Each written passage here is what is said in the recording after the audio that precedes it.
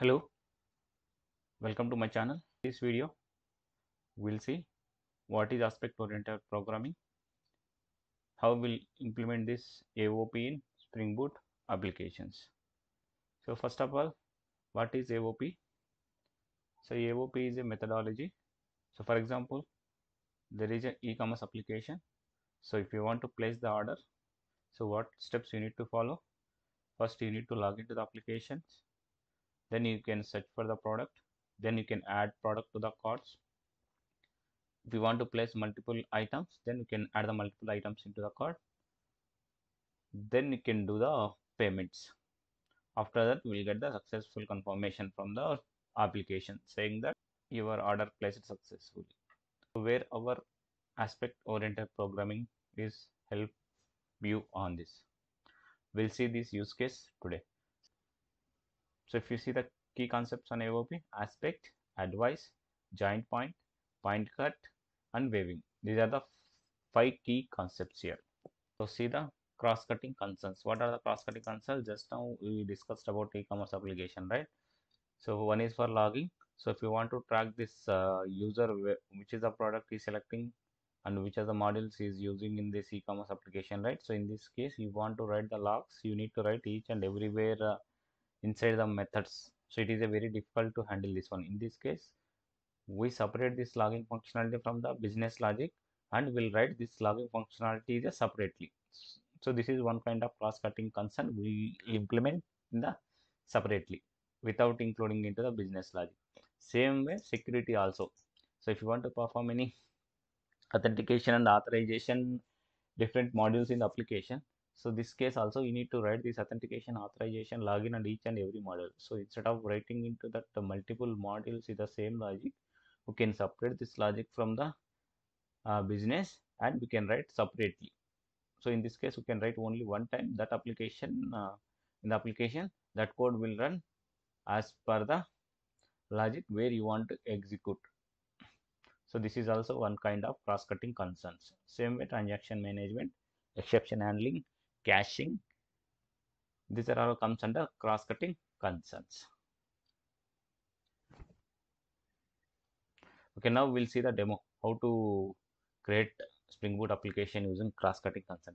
So first, for that one, we need to go to the Spring Initializer and we need to add these dependencies. So in this application, I'm using S2 database. This is in-memory database. We'll use this in-memory database and we'll perform this Spring AOP. Okay, you can go to the start.spring.io. So here I'm selecting Java 17. So service name I'm giving employee AOP. Okay, I'm using Java 17 and coming to the dependencies, I'll select web, H2 database. This is the database, memory database I'm using, and Spring Data JPA and Lombok. These are the 4 dependencies I'm selecting. I'm generating this project. So it is generated. Now we'll import this one into IntelliJ IDE. This is the first time we are loading.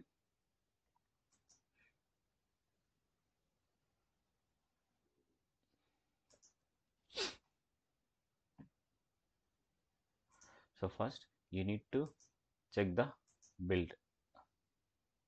So MVN, for this one you can go to the Maven, click on this execute Maven goals, and here you can check Maven install, then double click this one and it will start executing this. So it will check and it will load all the dependencies into the application. Now if you see, build is success, so there is no issue in the plugins. Now we'll try to add database properties once into this, and also we'll confirm all this it is connecting to the database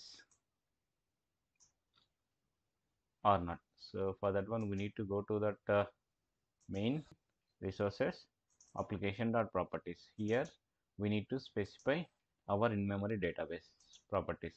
So if you want, you can go to my Medium page, and here I mentioned the database properties also.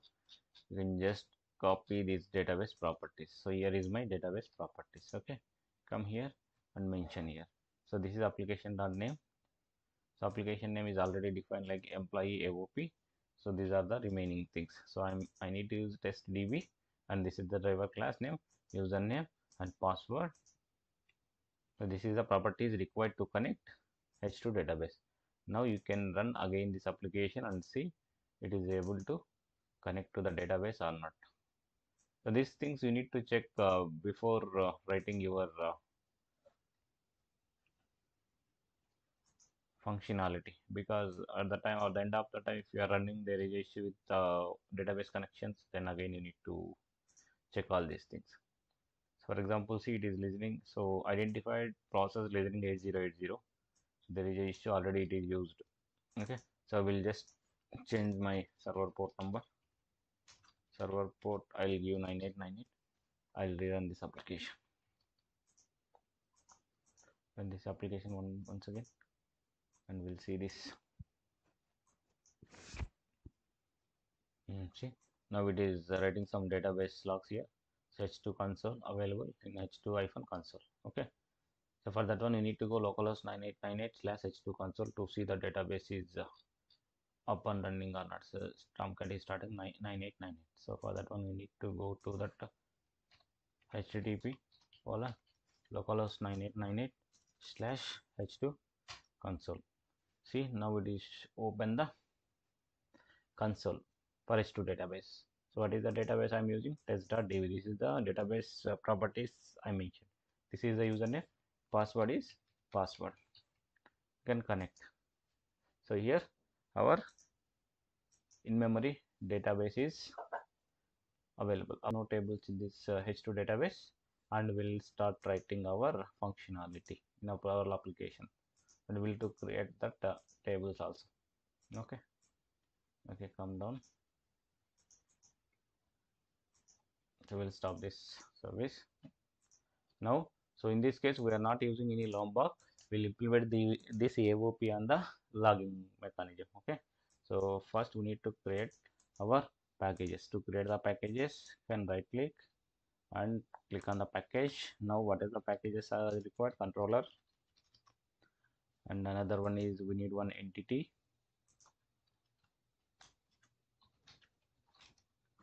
another one is repository and service.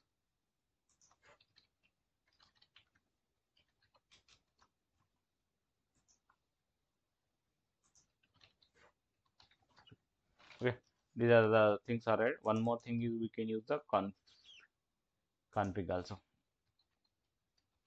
Okay, so these are the packages is given. Now we'll try to implement one by one classes related to these things. Okay, so first we'll create employee entity. So in this entity I'm using ID, first name, last name, and email, and after that we'll create repository, employee repository, extend JPA repository, employee, and long as a data type it is having.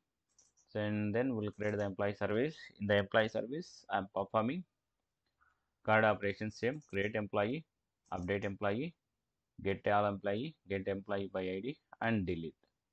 So create employee will create one employee into the database. Update employee, first it will check this employee ID is available in the database or not. If not available, then it will return null. If available, we are updating the employee details. Else you can delete the employee by using ID, and you can able to delete all the employees also. Right now I'm using only employee ID to delete. You can write your query to delete all the employees also. Okay, and get all employees and get employee by ID.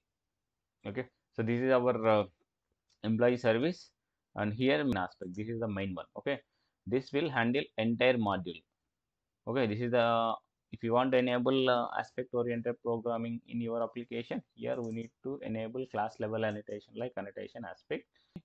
Here we are using annotation before, means this package com.employee.employee AOP service employee service. This is the employee service. This is the class related to employee service. So whatever the method available inside the employee service, so for that it will execute before the method. Before executing the method, it will execute and it will write log into log file. Okay, while running the application, this is the point where you need to execute this line of code using the joint point. So this is called advice here. And the same way it is after returning. So once method is executed completely, after that we need to write another information onto the logs. In this case it will using the returning. Okay, so in the returning result it is writing into the logs. This is some kind of logging. Okay, so apart from this there is another annotation using before after returning. There is after also, and after rethrowing, if you are getting any exception while running in the method, this will write those logs. And this is around. This is around will use, instead of using before and after, you can use around also. It will work completely at the end of starting of the method, end of the method. Now we'll test this application. I'm running this application now.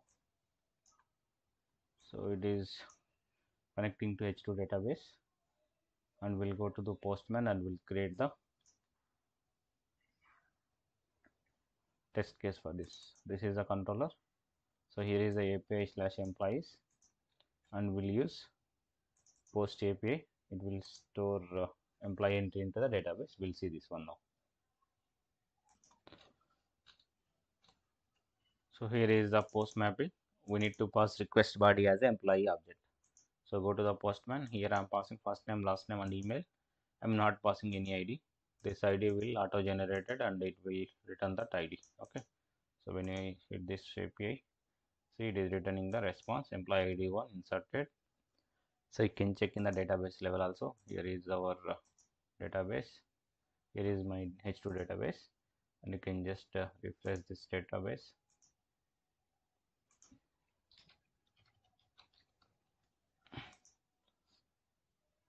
So in the database, employee ID is created. You can refresh from here also. So employee ID, here is employees table is created here. You can run select star from employee. You can run. So it will be giving one entry. Okay, this is for inserting the employee, and we'll insert one more employee. So Agetech Java Agetech at example.com. If we'll insert, the ID is 2 now. If you insert few more, Agetech full stack, and insert here, ID is 3, and you can just run this query one more time. So now 3 entries are available. Now we'll perform update. Before updating, we'll do based on the ID, we'll do the one retrieve operation also. Here get employee by ID, passing ID. Okay, this is get mapping. You can go through this. Postman, you can just duplicate this ID, then this is a post we need to save. Okay, and this is the get, and here in the get we perform based on the ID. Okay, so here I am selecting this is the get, and you can copy that URL. This is the API/employee/1 you can give, and hit this API. See, it is returning the response 201 ID. So I am passing ID is 1, then it is giving 1. Now I am passing ID 3, it is giving 3. So like this get API will work, and we'll see all get APIs. Once you can duplicate again this one, and here instead of passing the ID, you can call the employees. Okay, this is also get only, and you can hit this API. Now you can see the list of employees available in the database. There are 3 employees is available. So this is another get API to read all the employees. Now we will perform delete operation. You can duplicate this, change this get to delete, and we'll give the employee ID is 1. So now I'm giving employee ID is 1. This is delete operation, and there is no request is 1. The request mapping and giving employee ID is 1, and you can hit this database. There is no response from this, but you can able to see that one in the get. You can insert this get, you can able to see the only available 2 and 3, because 1 is deleted from this one. Okay, if you go with database and if you can run this query also, you can get the confirmation saying that 2 and 3 is available. Okay, if you want to delete all the employees, then you can create one more like duplicate and remove this ID. Then it is pointing to that employees, and click on the send.